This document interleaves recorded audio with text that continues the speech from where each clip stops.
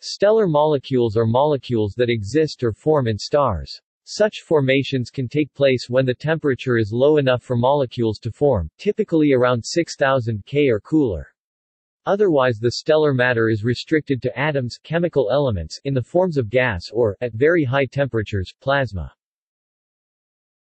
Background. Matter is made up by atoms, formed by protons and other subatomic particles.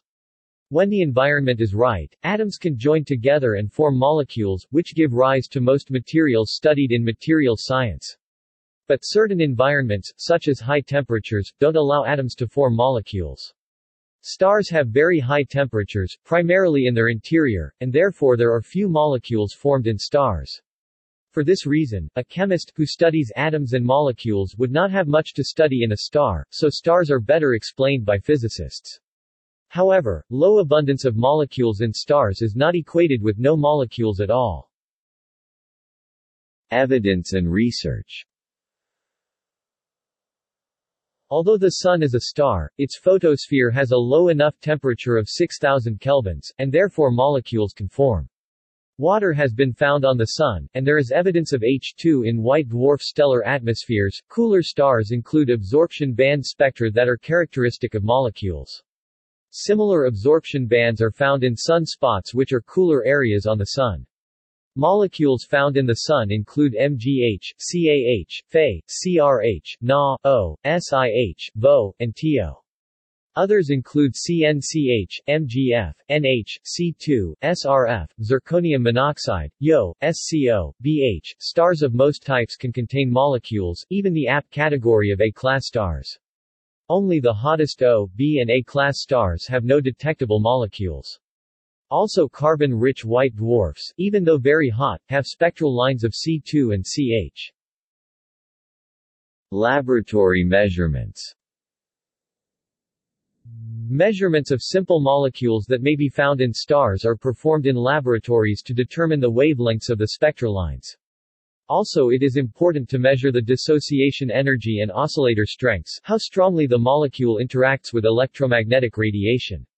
These measurements are inserted into formula that can calculate the spectrum under different conditions of pressure and temperature. However, man-made conditions are often different to stars, because it is hard to achieve the temperatures, and also local thermal equilibrium, as found in stars, is unlikely. Accuracy of oscillator strengths and actual measurement of dissociation energy is usually only approximate. Model atmosphere. A numerical model of a star's atmosphere will calculate pressures and temperatures at different depths, and can predict the spectrum for different elemental concentrations. Application.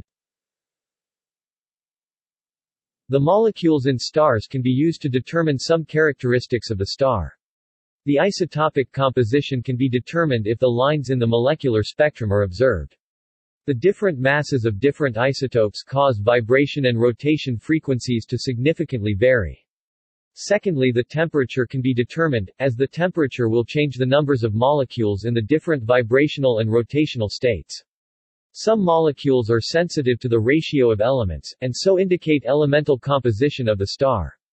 Different molecules are characteristic of different kinds of stars, and are used to classify them. Because there can be numerous spectral lines of different strength, conditions at different depths in the star can be determined. These conditions include temperature and speed towards or away from the observer.